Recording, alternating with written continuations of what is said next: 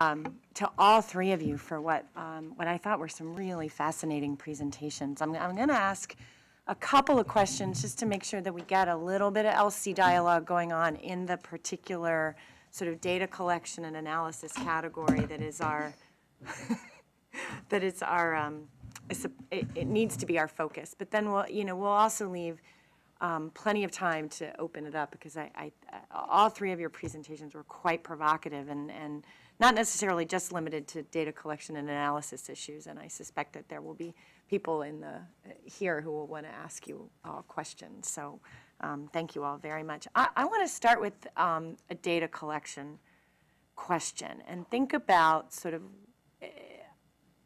I don't want to make a presumption, but in listening to all three of your presentations, there did seem to be a focus on the type of data collection that would occur, even if it was done in a citizen science project, but in sort of more of a traditional research project, right, where you have a question that you're trying to answer, and you gather data in response to that question, or if you have a database gathered already, such as a database of genomic data, you're asking a particular query of that data, but you've got sort of purposeful collection, active collection of that data. Is there a difference in terms of the data collection that occurs in that way and what I might call more passive collection of data, right? So it's data that's out there in the wild, and it's not passive collection on the part of the scientist, but it might be passive collection on the part of the data subjects, of the participants, in terms of they may not necessarily know that you're collecting the data for that purpose. And what does that make a difference, and what kind of difference does it make? So anybody want to get started? Well, I think that one of the things that characterizes at least genomics and genetics research, and maybe a lot of contemporary research, is that it is hypothesis generating. It's not necessarily hypothesis testing, right? So we develop these big biobanks or data sets, or we collect data not in the interest of a particular research question, but to just have this data at our disposal, right? And so I think that is a really big shift, and it really changes our relationship to participants, what we tell them we're doing, why we're doing it, and for what larger purpose. Like, can we tell them how useful it's going to be? No, we can't. We can't really tell them. And that it's going to be used kind of in perpetuity, right? That we're having it now. It might be used by various researchers over various venues, locales, and over time.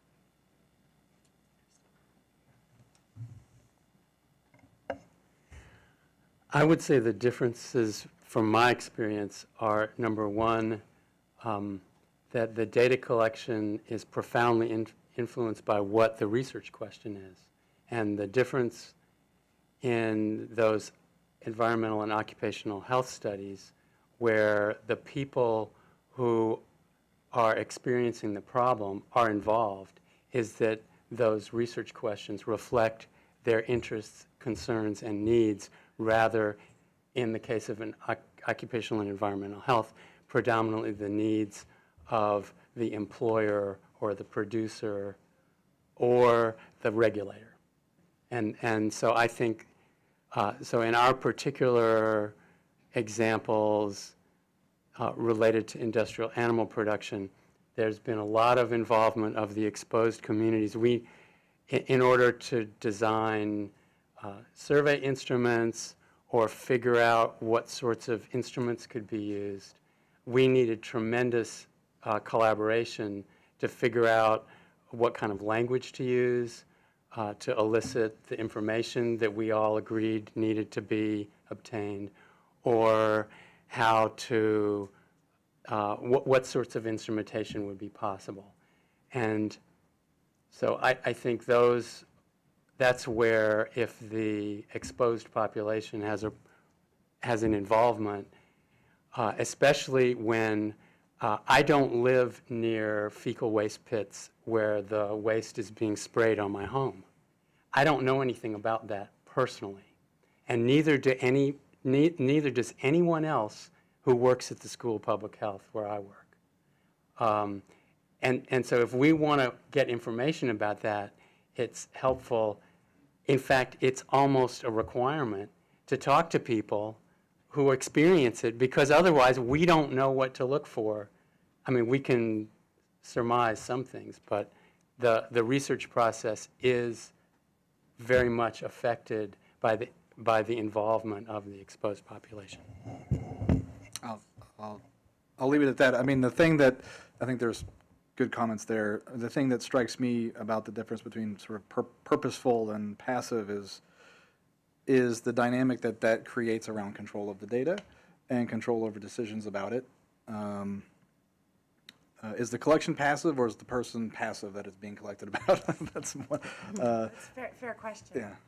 Well, I think, so I think I was initially thinking of something that none of you raised in the presentations, but that, certainly has come up in terms of science and collection of data from people and examining it, is the, what can you get out of what you might just see publicly, right? What you could mine from Twitter feeds is certainly an area that people have looked at. What you can mine from social networking data, to the extent people expose it to the public, where you might be able to do an entire research project and the persons whose data you're collecting may never know.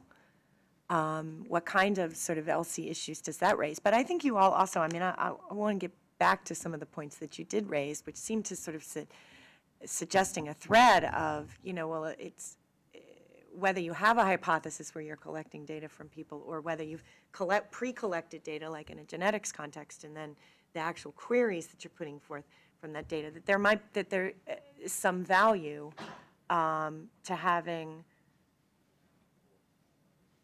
input from the data subject about the questions that get asked. Not only that you're sort of putting them on notice that you're going to be asking questions of your data, but some input from them about that. So I'd like to sort of explore that a bit more. What are the sort of upsides and downsides to, for example, having the communities, the rural communities in North Carolina that you're studying, not only to assist you in the data collection, but to sort of tell you what kind of data you should be collecting in terms of their own experience. And similarly, with respect to the, some of this, the citizen scientists that you spoke to, in terms of sort of how they allow the participants to shape their research, even if they themselves are not citizen science, or vice versa.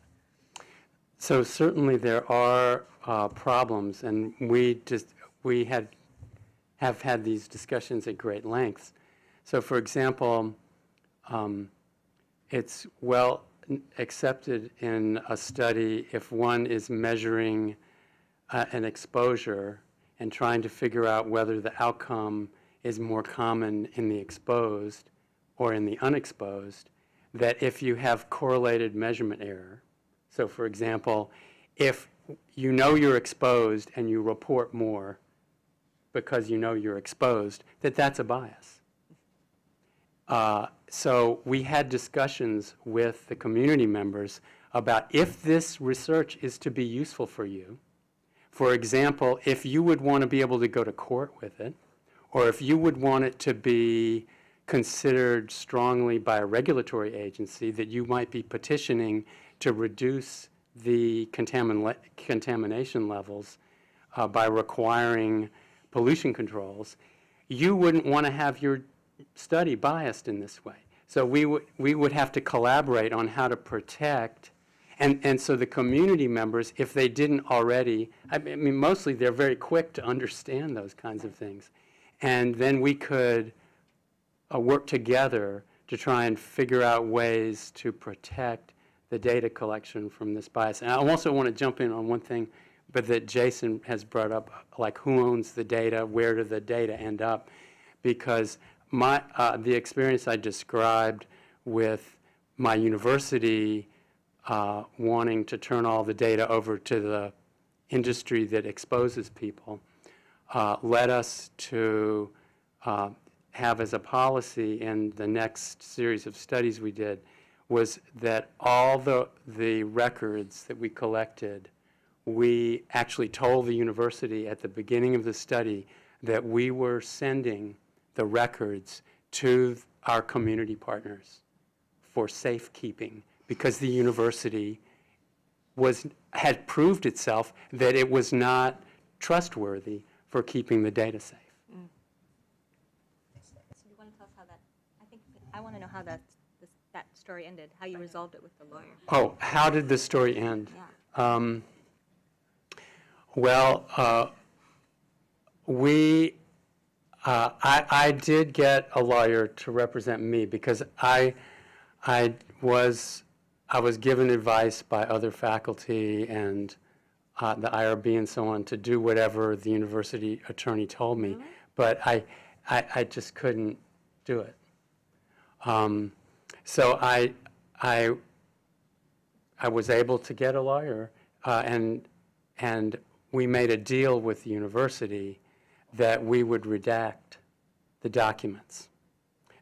And I do believe that it is fair and part of science for another group, for the industry should be able to hire epidemiologists to reanalyze our data and see if we made any mistakes in our calculations.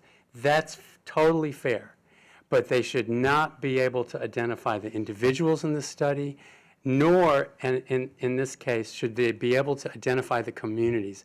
And this is something where I feel a lot of IRBs are a little bit, have some growing to do, because they may protect the individual participants, but if those participants belong to organizations that can be targeted as communities by powerful institutions, then we have a responsibility not only to the individuals who agree to participate in the study, but to the communities that can be targeted. So we actually got the university to agree to redact the identities of the rural areas where where the study was done, because, and our argument to them was that if you know the participants was a woman, age 33, with 3 kids, and was on well water and worked as a nurse at the local hospital, in a rural area,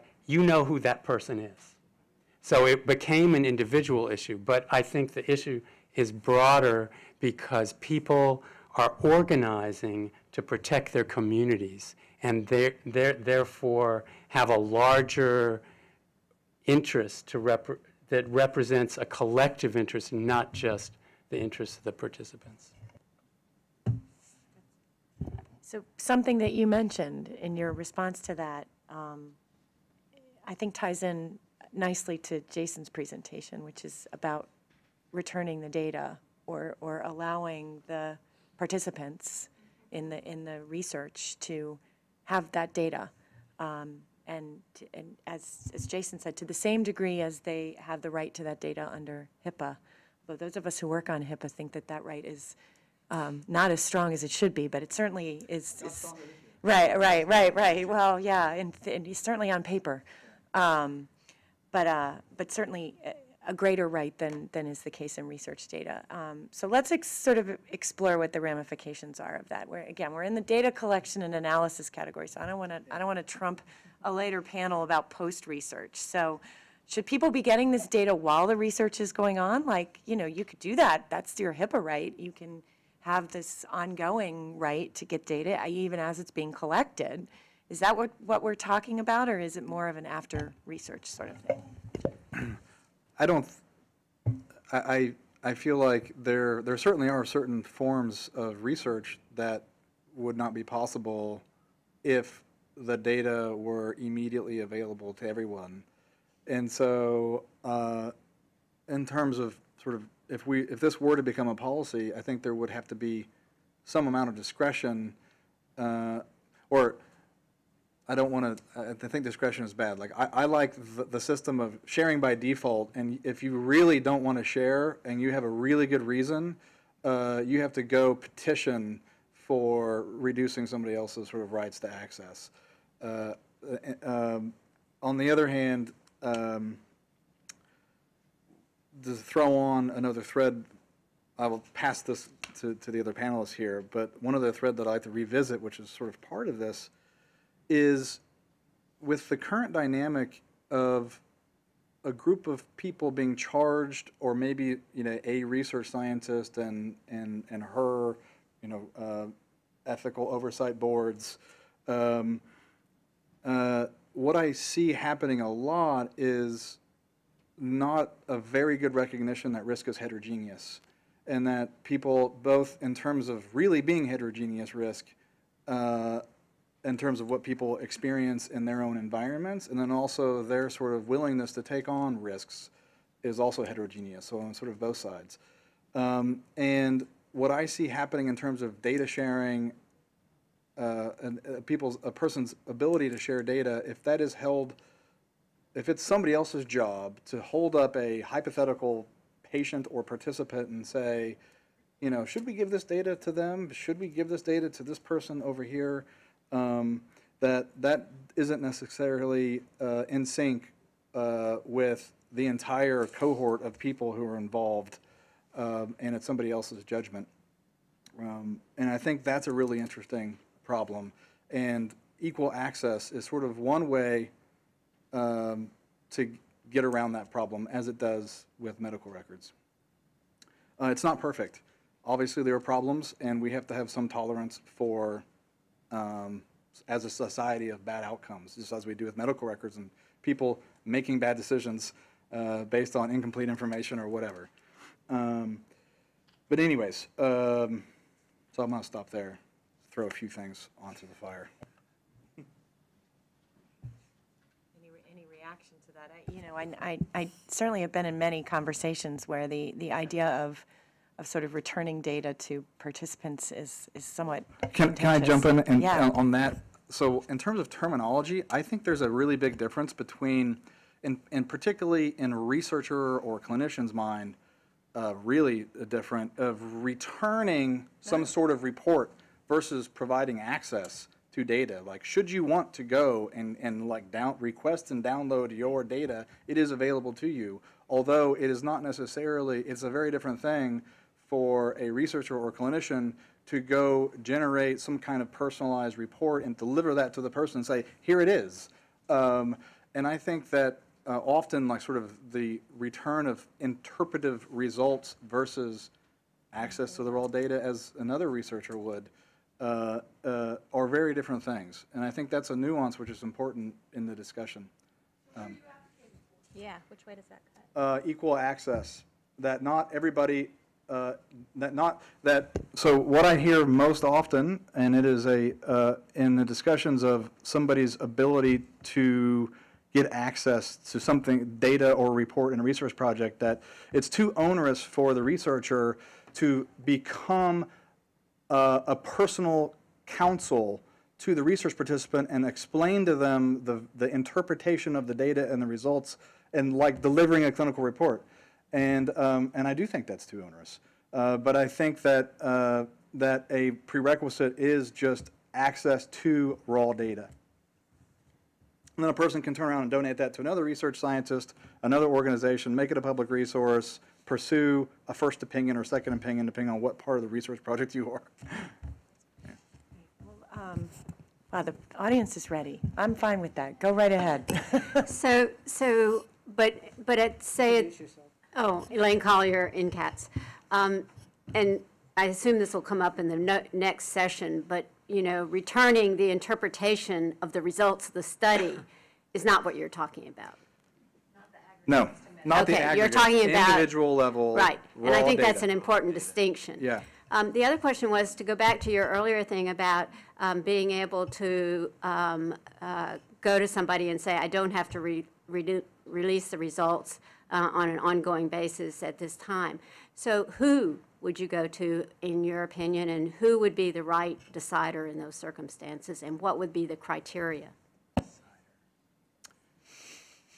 I actually didn't quite follow it. So it was, who would be the decider of what?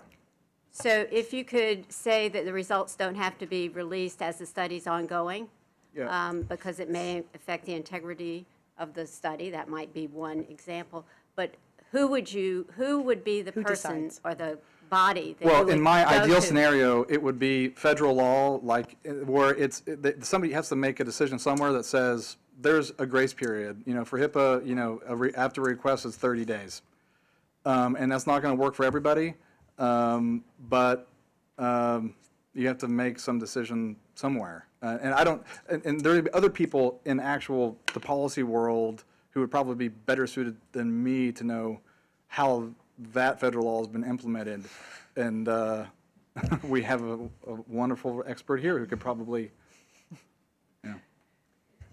If I could just jump onto that question, based on some experiences I've had at my university, I would ask about the context in which the information is being released and whether that could lead to harm to research participants.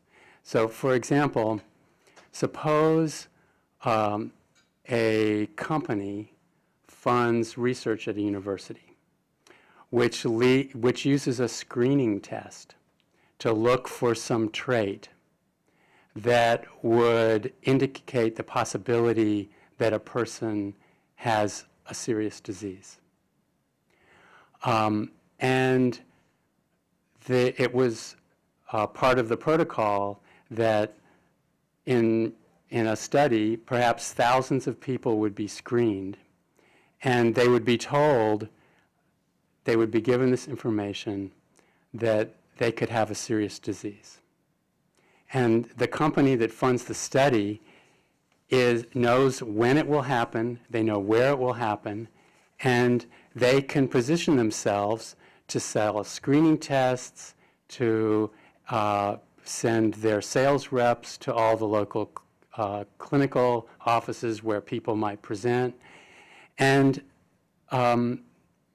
they could potentially profit greatly from sales of either the tests or the treatments that would be delivered following positive tests or further diagnoses to this population that had participated in research. Now, we might say, actually, well, that's what we want, because we want patients to have access to care and to treatment if they're sick. And that might be great if the test were 100% specific and 100% sensitive. In other words, there were no false positives or false negatives. But there are lots of tests where most of the people who get a positive test are never going to get the disease. And so I would ask if the researchers are being, especially if the researchers are being funded by an entity that stands to profit, is that an ethical problem that we should deal with, that people could then, people would rightly be very fearful and scared and maybe even panic. And if they have no information about the prevalence of false positive tests, or maybe they have no information about the occurrence of untoward side effects from screening and further follow-up, they could experience harm as a result of this study that wasn't intended, but actually that was also profitable to the funding organization. So what are our responsibilities? I like the idea of providing as much information as possible. However, if the information is unaccompanied by some education about what are false positives and how often they occur, and the negative consequences that can occur to people who actually will never get the disease, but might actually be harmed by invasive follow-up, I would really ask, are we creating harm, and what's our do no harm obligation?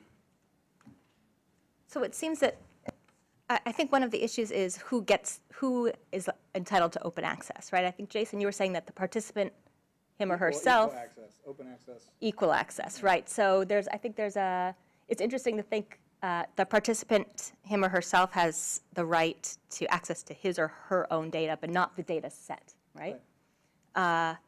And that seems to be perhaps a different issue than the funder having access to the open And I wasn't I'm assuming the funder does not have access to the data. So what is or the the data set. The funder knows the study is being done. Right. Well, that is already the case. So if the funder knows the study is being done and is in a position to profit from the fact that participants are being given information that would scare them and that would bring them to a clinical setting where they would present for diagnosis and treatment.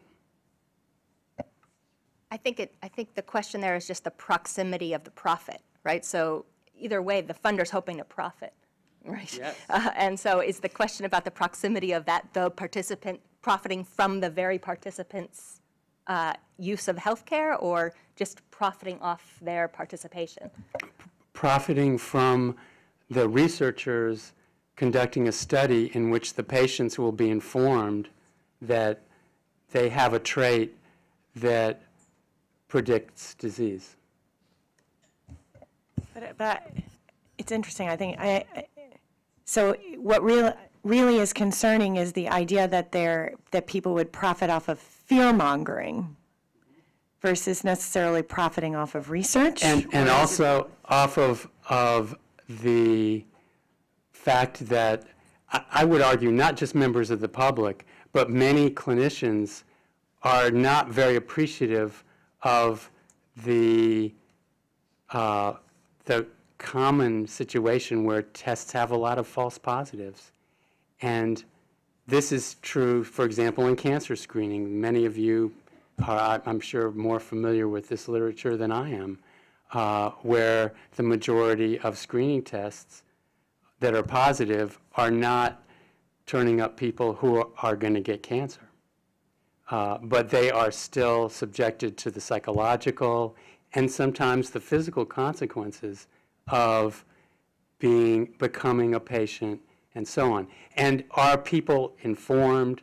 Are they able to make a decision that is going to be the best for their health? All right, we got a lot of hands up. I saw yours first, and then we'll keep going around the room. So before I ask my question, just a relevant case study that seems to come to mind is those full body scans. I don't know how ubiquitous those are anymore. People would get scanned and see all these little tumors that would never have been impactful to their health, and then they go and get surgery and have complications and that kind of thing. But the actual question has to do with sort of grounding the conversation in citizen science. So what aspect of what we're talking about right now pertains especially to citizen science? I understand to some extent we're trying to generalize, right, from the way we do science and ELSI in the context of science to citizen science. And so I wonder, what you think about that. And I also wonder if one possible answer to that has to do with not so much a qualitative difference, but a quantitative difference, that the scale of participation, the scale at which each of us is becoming increasingly, and I feel like it's a continuum, part of the data producing machine, that our data is constantly being collected in one way or another, many times involuntarily. We're being surveilled constantly for security reasons, but those data can always be used to triangulate with other data that's collected for other reasons. So I'm just wondering if is what's different about this for citizen science that it's involving more and more people to some kind of universal asymptote, or do you have other ideas about that? So I'm not even a panelist, but one thing I will say is I actually see the connection between the data collection conversation and the data access and citizen science, which is and the idea is if you are providing participants with access to data, then they can either use it or donate it for science that they want to see pursued versus just relying on the science that is being pursued, whether, the example in North Carolina or whether in Jason's different model. So I get it, and we should stay on citizen science, but what is citizen science, right? Is it about who contributes the data? Is it about who formulates the hypotheses? Is it about who actually conducts the analysis? So and you may have had an earlier conversation that it's all of the above, right? Or it could be. I mean, I missed earlier conversations, so forgive me if I've tread on some territory you've already mined, but I don't think it's disconnected, but now I want the panelists to maybe add some. Right, so it sounds like what we're talking about, or what Jason is advocating for, is a way of incorporating some of the principles of so-called citizen science to science, right, to scientific research that we're conducting. So I don't think we have to call what you're doing citizen science in any way to say that this is the way, is this inflecting all of science now? Is this the way that human science should take place? That, no matter what the context, that there should be access to your own data that you've contributed. And I guess there is an assumption here that it's that some way the science we're talking about is that you've given up something of yourself. Like it's that kind of human, something of your human has been given up, whether even if it's social and behavioral or. Yeah. I mean, there's a thread of this that is interesting to me that we haven't really touched on is the exclusivity of access to data and who controls that access to data in a more sort of traditional model. And, on the optimistic side of this conversation, sort of imagining, and one question is, how many, so we should do a survey in this room. Data collection. Informed consent. How many people are currently enrolled in, as of today, you go log in somewhere or call a principal investigator or send the IRB an email, are currently enrolled in one organized health research study? Okay, so 1, 2, 3, 4, 5, 6, 7, maybe 7 in a room of 30. So, I mean, optimistically, I think that it would be great to live in a world where everybody is simultaneously enrolled in, I don't know what the magical number is, 10 organized health research studies, that everybody is sort of contributing. And I don't think that we're ever going to arrive at that world, that if the only thing that a participant in a research study can demand is from the research enterprise is the sense of altruism towards advancing human progress or whatever, curing disease. And that if an individual is going to invest their tissues, their time, their money into research, that they should try to invest appropriately, and maybe not necessarily tie everything up in an exclusive relationship with a principal investigator that they hardly know. And if they do invest in tracking themselves over time, their health and their health status and their environment, that this is a resource that has incredible societal and economic value, and that only having a model where you can have a little bit of data with this research investigator and a little bit of data over there, you can never connect them, and you never have any say in your ability to sort of accumulate and donate that data and make ongoing sharing decisions, seems like a broken model. And to me, that's obvious. Like a personal data tax. What's that? A personal data tax. Yeah. Yeah. Here I submit my personal data, that's my tax. Yeah. So that's a sort of provocative statement, so I see hands raising. I'm going to try. I had a small cue in my head, and I want to clear that, and then we've got lots of other people who've raised their hands. Dave.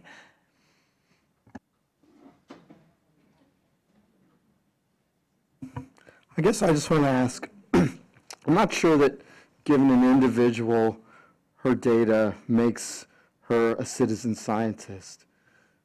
What I'm wondering is if you guys can think a little bit about, or what you think about, I'm sure you can think about it.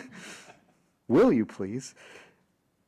What do you guys think about if you've got citizen scientists as your partners?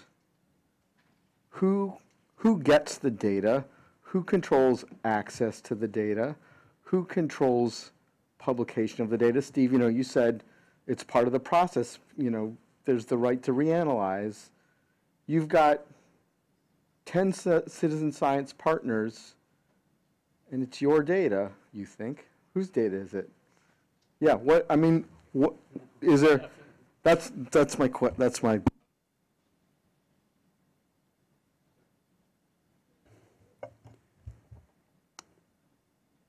Well, I mean, what I learned from the experience I described was that they're definitely not my data. That was clear. And I suspect that's true for most of us who work in institutions, that the product of our work belongs to our employer. And my employer is a government school, so it's subject to a public records statute that actually doesn't protect research participants. And there is a clear conflict between state law and the rules for conduct of human research that my university has to follow. I guess what I'm wondering is how can you be inclusive with your data sharing to the citizen scientists in your study while still protecting, and I'm talking about the aggregate data, I personally, while still protecting your participants? So aggregate data, I think yes. If they're totally de-identified, I mean, the kind of data that we redacted and turned over to the North Carolina Port Council, I felt, you know, that's fine. I can tell you that the people who we participated in, basically they hired me to do this, and they don't have any money. Actually, no, they didn't really hire me. They got funding from the National Institute for Environmental Health Sciences through an environmental justice grant so that they could be involved with this. And they identified the research that they wanted to be done in order to advance the interests of their community. They didn't have independent funding like a corporation does to hire a private research outfit to do independent analyses to try and undermine what we found. Now, I'm very pleased to report to you from a personal standpoint that it's been many years now since this Public Records Act request was filed and since our data set was turned over, and there have been no letters to the editor saying that we made any mistakes in our calculations that come from, you know, the researchers hired by the companies. But the fact is that the way it works now is that although the university owns the data, the principal investigators make the calls about how to share that information. The IRBs are involved. I do feel like my experience working with community members who are experiencing environmental and occupational health problems is they, for the most part, aren't interested in raw data because they don't have the resources to do something with it that they would find useful. And it's not really a big deal. Nor do they care about being co-authors on manuscripts or a whole lot of other totems of professionalism that are foreign to them, even though they are precious to us. They care about their quality of life. They care about their dignity. They care about the self-determination of their communities. And that's why they want the research. And what they ultimately want is a partner to help them reach their goals. And they want partners that they can trust and so on. And we need partners we can trust. So I can trust my community partners to protect individually identified records because I can't trust my employer to do so. And so I think there's a little bit of reciprocity there that even a big, powerful institution that has, you know, hundreds of millions of dollars in federally funded research can't do what a little community-based organization with a staff of 2 people can do. There was a question in the back. I don't, in the purple blouse. I think it's purple.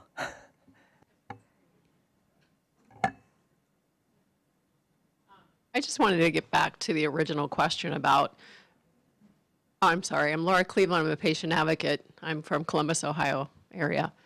So I wanted to get back to the point of the data, personal data, personal results. And the thing that I was thinking about in everyday life is,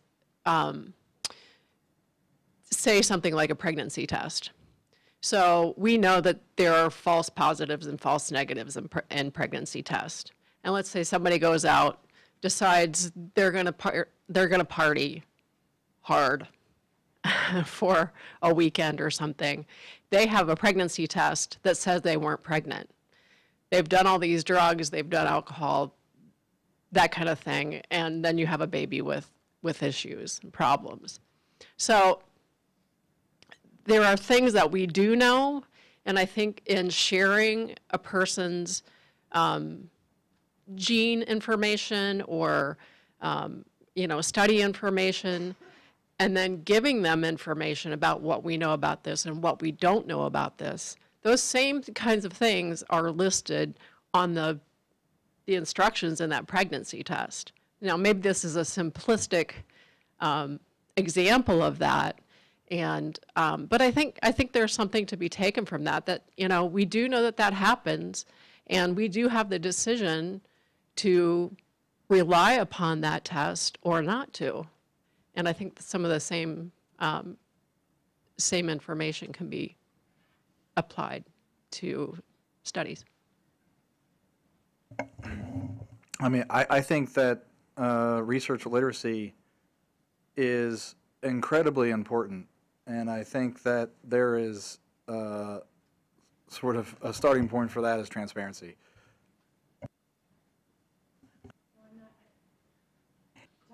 Return.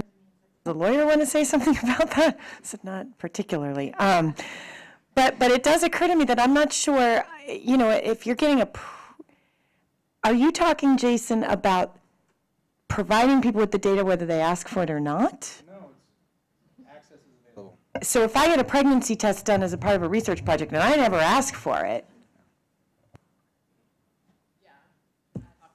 Okay, okay. Pearl. I'm just getting confused. I'm confused as to what's specific to citizen science. It seems like we're dealing with a lot of issues that are in general to any science at all. And I guess I'd like to maybe change a little bit and ask the panel, maybe push a little bit more on why is this specific to citizen science. I hear more and more control over, I don't want that person to have my information, et cetera. When you asked how many people are engaged in research, everyone should have raised their hand because, like it or not, someone's pawing through your medical stuff and looking at your specimens. But instead, 7 of us raised our hands. So a question I have, with citizen science, is there going to be a potential of increased control that will hence deep six an awful lot of research that goes on? And I think many of us look at research not so much what's in it for me as for the general. It is a tax of being a citizen. A lot of public health issues. You get bitten by a dog and get rabies. Sorry, you're getting reported. Yes, that's not research, but we don't ask permission for that. So a bit of my fear, maybe pushing the conversation a little bit, will citizen science, and whatever it means, and I must admit I had a better idea earlier today than I have now, will it have an impact, an unintended consequence for general good research in terms of large populations? Are we going to just bias those who say, oh, I hate oncologists, so I don't want any oncologists ever touching my data? The flip side, will it also make, not a flip side, but another side, Jason, I'm a little bit worried on the open access so I can share it for other research projects. Equal access, okay. Its context is so important. How is that information gathered? Under what parameters? And to say, oh, here's my sodium, I want to share my sodium level for this other study on renal failure, may be totally meaningless and in fact harmful. So I guess that's like too many things. I'm just kind of getting frustrated as to what is specific to citizen science here, and are there things we need to start looking at, and what are potential harms for research in general. So that might be too broad, but it's the end of the day, and I need a Cabernet. Sorry, It better be good. I think I tested it with you. You'd like it. So another thing maybe that goes along these lines is when we are having the citizen science project, and let's say it involves genomic data. And in the standard system, we'll be exceptionally careful with genomic data in terms of who's going to get access to them, et cetera. But now the participants have, the citizen science project, they have access and they can take them and do whatever they want with them, including that they can post them somewhere publicly or sell them or whatever you want. Now, what about the information that one can infer about these people's relatives from that? In the standard system, we would have given some thought about that, because of course we have those who protect these data, or they keep them safe or whatever. How do we? Is that a special issue? Is it a special issue here, or is the same issue? So to be sure, I know, I think it's a throwaway line to say, if it was in the research community, like, we would have thought of this. There are so many problems, and no matter what model you have, it's not going to be perfect. You're going to miss things. There are going to be accidents. Henrietta Lacks, hello. Researchers publishing the genome without the family's consent. This goes to, these are just sort of not issues that are unique to citizen science. And it goes back to, the reason why it's confusing is because it is at all of an interconnected web of dependencies and relationships between actors and processes and all of this. And I think we're in the part of sort of flushing out, getting into the weeds where things are just not clear, and there are directions that we could go. But I think it's so easy. The thing that I'm reluctant to allow happen is to have so much anxiety about disturbing the current peace, or trying something new out of having a zero risk tolerance or something like that, that we're still very much in the prototyping stage of citizen science. And let's be clear about that. I mean, in my view, in that there is no sort of right answer and a well-defined, this is how it works and how it should work. That's why we're here, and to explore and plumb those, and then also look at how to refactor components of institutional, traditional, conventional research enterprise to accommodate those people who wish to play a more active role and contribute in more ways than a purely transactional, beneficent, I sign a consent form, give it to a blood, and that's the extent of my participation, who have more to give. And so I think at this point in history, in some sense, you just have to be satisfied with a degree of fuzziness, because that's where we are. And I hope that you all have a certain extent of excitement and tolerance for people who want to try new models and do new things and fail. And maybe, possibly, we disrupt some aspect of traditional science. And hopefully half of the people in this room are there to sort of track that and discuss it and talk about it and get involved. I mean, it's sort of like a living, breathing thing. And I know that this is sort of an end of the day statement. So that's just what it is.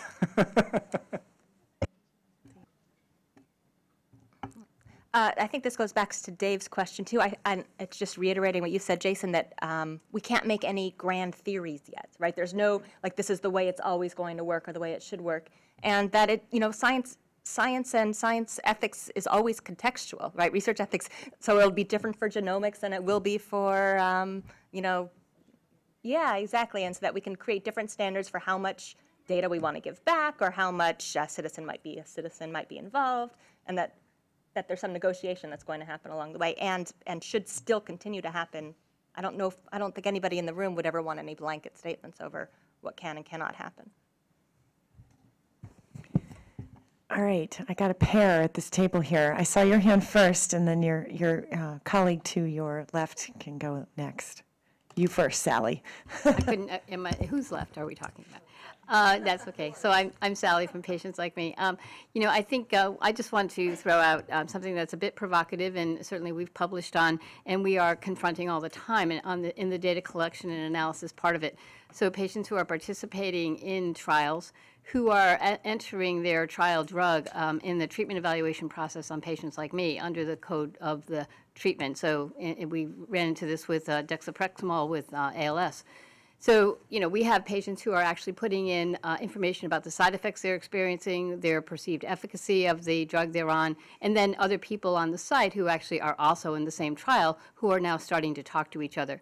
We actually were transparent about this when we identified what was happening and really understood it more with the sponsor, and said, you know, the day before their publication of their results, we went to them and said, you know, we have some results here that you might be interested in as well. Anybody interested in this has been published in a Figshare document. But I mean, I think that gets out of the control of the researcher. It sort of says, I, as a participant, have access to something now that actually engages me with other people who could potentially be in this study, and we actually have the ability to be able to understand each other's experiences in ways that the researcher doesn't have any control over. So we're struggling with this, and I think it's something that will continue. That is unique, I think, to citizen science, and it's something that I think is going to keep coming up.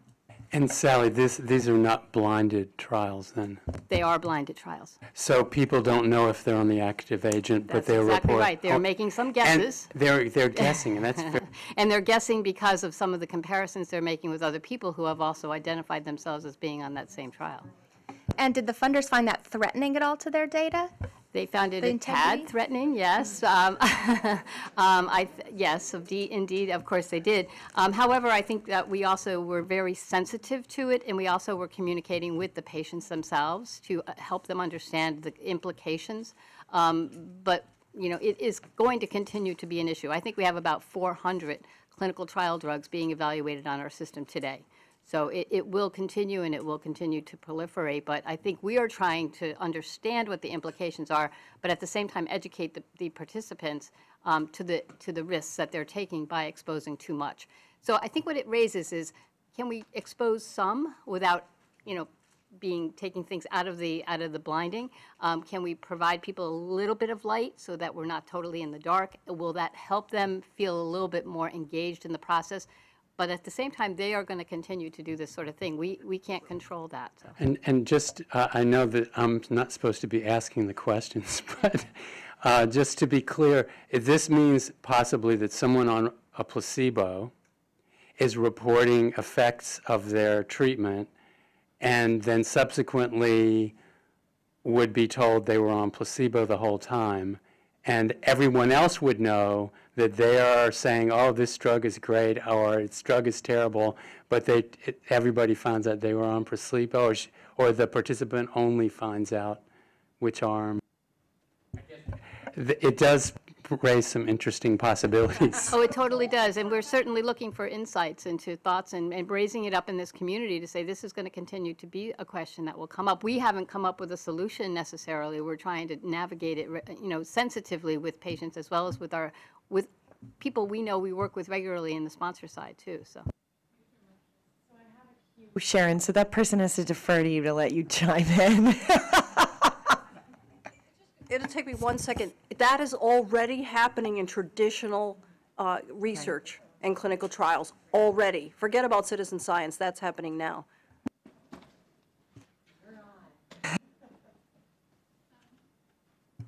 So I've been raising my hand for quite a while, so I have 3 comments now. I had one in the beginning. So I don't think, has anybody actually thrown up a definition of citizen science during this meeting? Because I have one from the Federal Community of Practice. And we developed this, 1, by looking at the literature, and 2, over the course of 3 or 4 months, the community bounced the definition back and forth and tweaked it. So I can't say, I'd call this a working definition. It may still change over time, but citizen science is a form of open collaboration where members of the public participate in the scientific process. And we were very deliberate, process, not research, because we're also thinking of folks who are doing operational environmental monitoring or health monitoring, et cetera, including identifying research questions, collecting and analyzing the data, interpreting the results, or problem solving. And to Steve Wing's comment, so on that front, that implies an active participation, not a passive, I've got a Fitbit and somebody's off collecting my data, or I'm posting to Twitter about something else and somebody's off collecting my data. I think that passive data collection falls more into the big data analytics than a collaborative citizen science process. To Steve Wing's point, I think your community privacy comment is spectacular.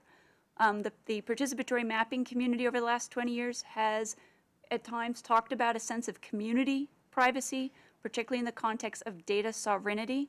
So when I'd worked with tribes, they don't necessarily hold the same open data perspective that our new millennial generation does. And it's over generations of being, their resources extracted, et cetera.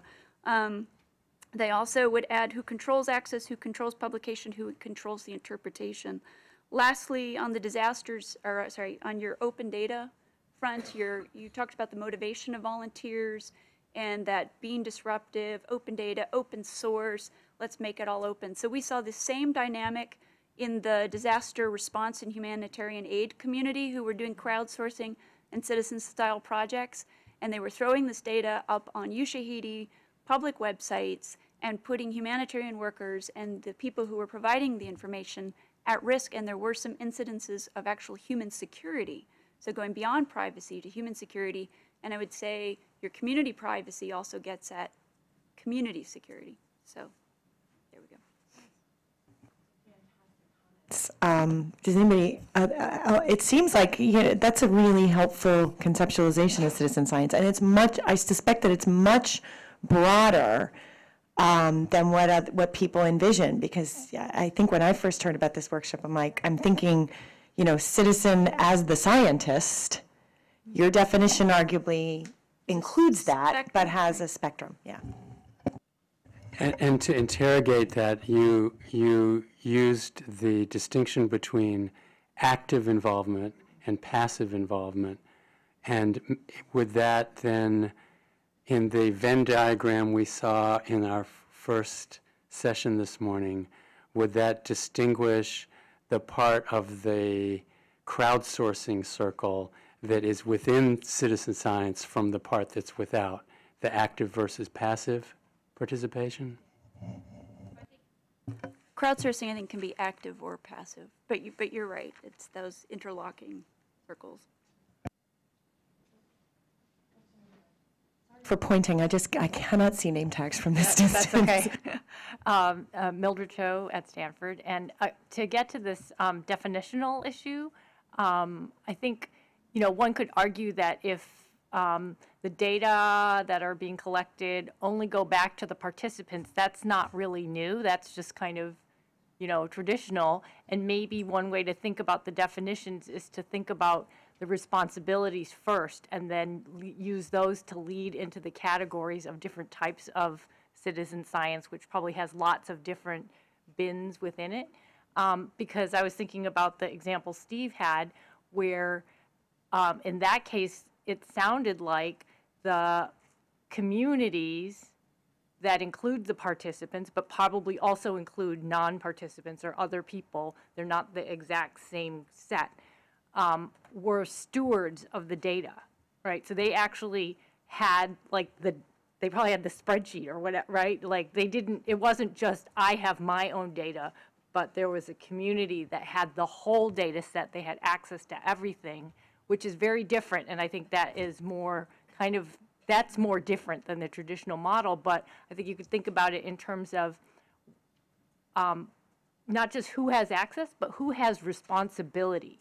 What are the duties and the responsibilities, and use that to define, what is this activity? Because I think if you have your own data, that's a completely different thing than I've got the whole thing, right? Did you also have a question? We could probably, just in about 5 minutes, if we want to bring this to a close. Yep. I just wanted to make sure I wasn't misinterpreted, that you didn't also have a question. Okay, go ahead. I didn't know if I had been excommunicated for my earlier outburst. But Oh, no, you weren't. I always like to give people who haven't had a question yet a chance to ask. Absolutely, so. I'm just joking. Sort of. And I love some of the more recent comments in terms of sort of distinguishing the aspects of this that are specific to citizen science, but having sort of shared this frustration with Pearl about why am I having such a hard time sort of getting which part of this is citizen science and which part isn't. I had a couple thoughts I thought I'd share, and the main thing is I think that there's an evolving context that's conflating citizen science with other moving targets that are moving just as quickly as citizen science. And so one of those that comes to mind is these are all things that we've already talked about, but the ubiquity of data collection technology, and that we're all quantifying ourselves. It's the fad. We have the bracelets. People are doing this. And another is what Leah just referred to as sort of this millennial culture, the culture of openness. And if I want to know what you ate 5 minutes ago, I just look at your Facebook page, and at the same time I find out all kinds of things about your relationship I really didn't want to know about.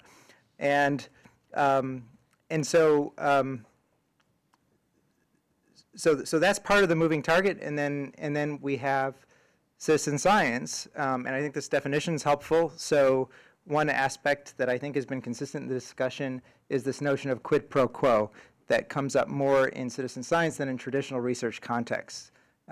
So if I'm going to submit to traditional clinical trials, it's a more sort of abstract notion of making a difference. I think that there's the sense that this is a drawn-out process. I may or may not benefit from it. I may or may not be in the placebo group, but my fate is kind of sealed anyway, and maybe this is a way I can contribute.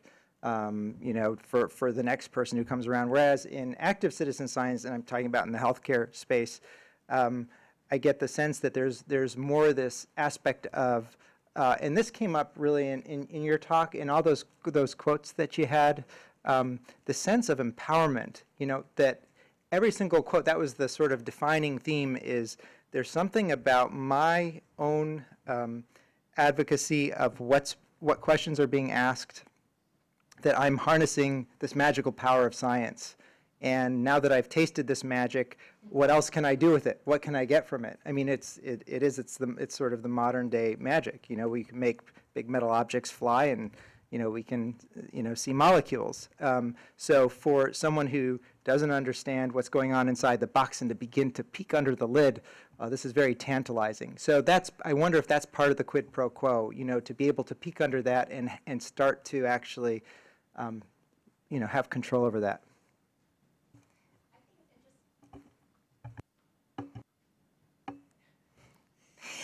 It's interesting that that's what's evolved over the day, because I think coming into it, if I had said what is citizen science, or what I thought everybody else thought citizen science, I would have thought it was more like the ornithology projects, the things where you're just contributing very altruistically for the good of science. Right, so the fact that it's evolved now, that citizen science in this realm at least, the sort of orientation of it is about reciprocity, I think that's, I'm not sure where to put that. I'm not sure if we want to say that is necessarily one of the requirements of a citizen science project, that there is something reciprocal about it, because I think there are plenty of things that are very famously labeled citizen science that don't have that element of reciprocity attached to it. I don't know. I don't disagree that that's what's emerged over the day, and that that's maybe something that, as an ELSI issue, that we want to see addressed. But it's that's developed.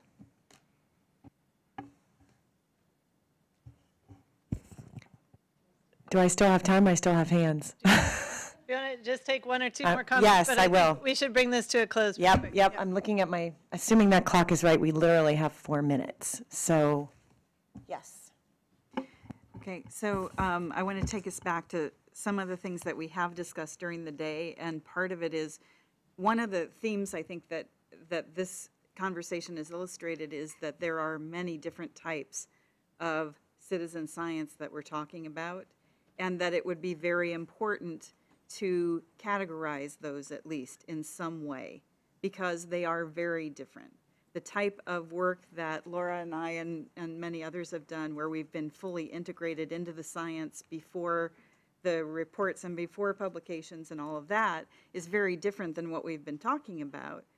But I also bring that up because there's a piece of this back on we also discussed how to orient people in the different categories of citizen science that we're talking about. And one of the very first things that, and this goes against what we've talked about, I'm going to get to both points. One, first of all, for an individual that has data and equal access to that, I actually agree with that. Not everyone, very few people are going to do that, first of all. Second of all, one of the concepts of ethics in the past has been anonymized data, and many of us have gotten up in those meetings and said, but what happens when we start to get information about all of these different genomic markers and all of these, predictive markers that could happen, and if people had access to their data, even if it was pieced, they could then pull that, take it somewhere, and find out. They're going to want to find out if they have certain indications, predispositions to certain diseases as we find this information. So that's on an individual level. That's not necessarily citizen science unless you use a super broad definition of the whole thing. On the part where we're actively involved as partners in the research in some way, one of the key factors is that in training or orienting people to understand more about research and research literacy is that one of the principles that some of us have operated from is that they are representing a group of people. They are not representing, it's like, physician heal thyself, it's survivor, for instance, heal thyself. You're not there to represent your own situation. You're not there to think about your own situation. You are there to represent as large a group of people as you can, which means you have to stay connected to your community so that you understand what the issues are that people are facing today, not just the issues that you faced however long ago that was.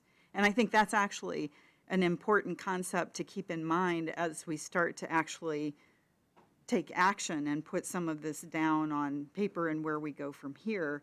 That's one of the examples of criteria that may be important, and I think there are equally important things on the research side of this as well.